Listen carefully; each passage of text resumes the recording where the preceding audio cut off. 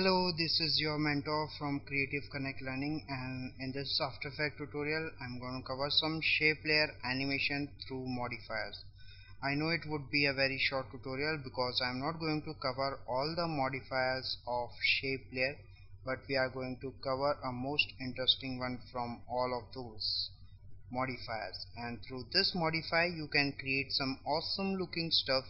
Let's have a look at the video what we are practicing today. So have a look at this video. I know you have seen these kinds of stuff in various logos and many motion graphics, or are combined with various live action footages. So today we are going to practicing this animation, how you can create these kind of animations through shape layer modifiers. So let's jump into After Effects and start with a new composition. So let's create a composition width of 1280 and height 720, and then what we'll do is we'll take a background layer. We can take any color background, we can take any background color, doesn't matter, depends on your choice. And then what we have to do is create a shape layer. For example, take a pen tool and then create a shape layer like this, and take stroke to 10 pixels and change the color of the stroke to white so that it is clearly visible on our green colored background.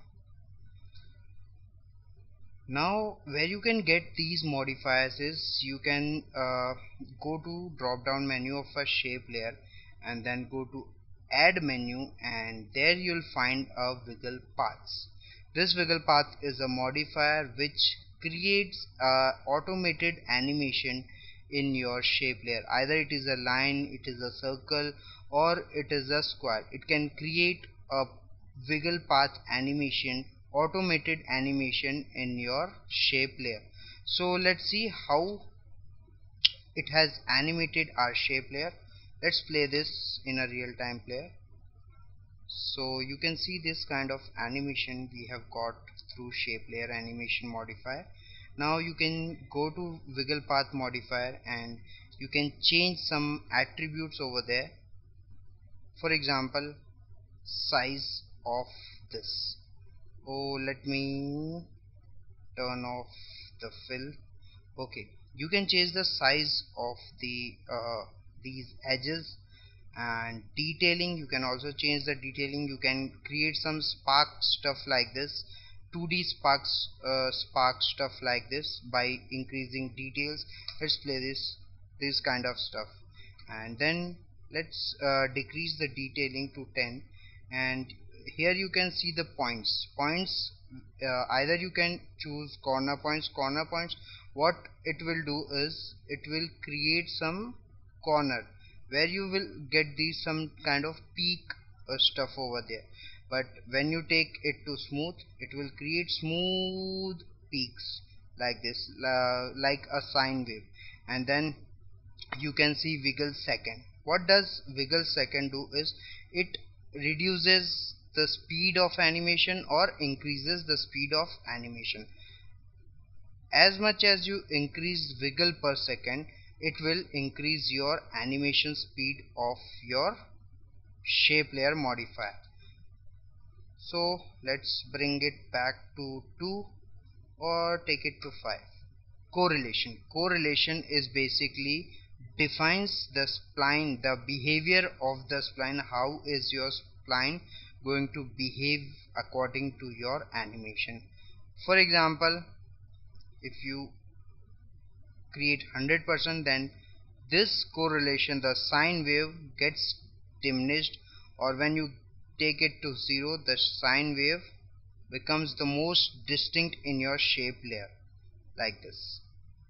So we'll take it to 50% or 20%, and temporal phase will increase the sine wave. So this is how you can create some cool looking stuff through shape layer modifier, which is known as wiggle paths. You can create some more stuff like this. For example, if you want to create a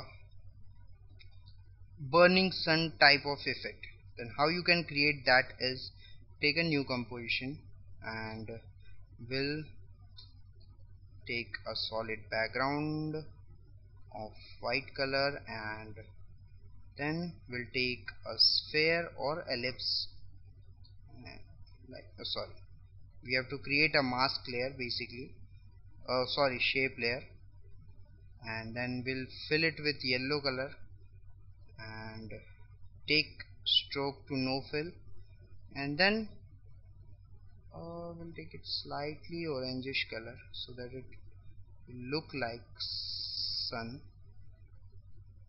like this. And then we'll create some lines over here, straight lines like this, and then we'll move it into the center. Take a ruler and press Ctrl R to activate the ruler and match it in center like this, and then move this shape layer in the center, and by pressing Y you can move your anchor point into the center. Now we'll duplicate this. Before duplicating this, let's hide our grid and take the stroke size of our line to around white, and color should be, let's turn off the fill and take color of the fill to around yellow or something like that, like this. Okay, then what we have to do now is exactly what we have done in previous lesson. We have to take a wiggle path option over here, and then we'll change the size and the corner point details. Now let's reduce the stroke number also because it is too much.